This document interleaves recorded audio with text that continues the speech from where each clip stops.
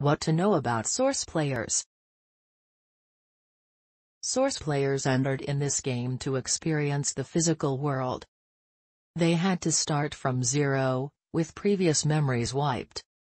First, they must remember who they are before they can start to really experience their games. When they remember who they are, they recollect their abilities and powers. Thereafter they start to use them to consciously create their universe, life. Players of Source are found in all places all over the world, in all cultures and societies and at all frequency planes.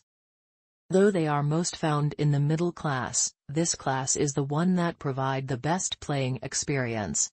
Players of Source do not have poverty in their scripts. The extreme wealth may come in their scripts by their choices.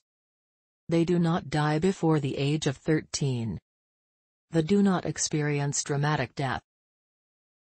They are born from Source player mothers only. They may have soulless fathers and siblings, but not soulless mothers.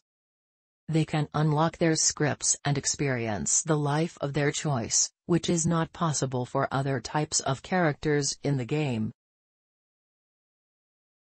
How to know if I am a Source player. This information is for players of Source only.